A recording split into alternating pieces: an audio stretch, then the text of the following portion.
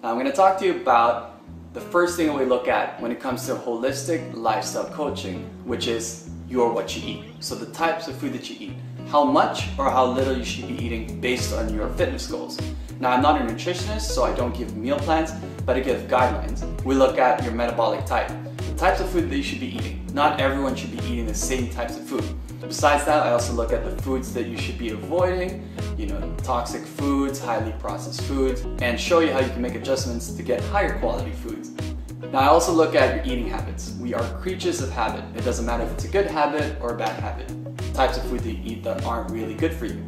So I show you how to break those bad habits and replace them with good habits, because it's not just a diet program that you could be doing, but if you're not reinforcing and trying to figure out how to change habits, then there's not much hope. If you have any questions about holistic lifestyle coaching, feel free to reach out, and I hope to hear from you soon.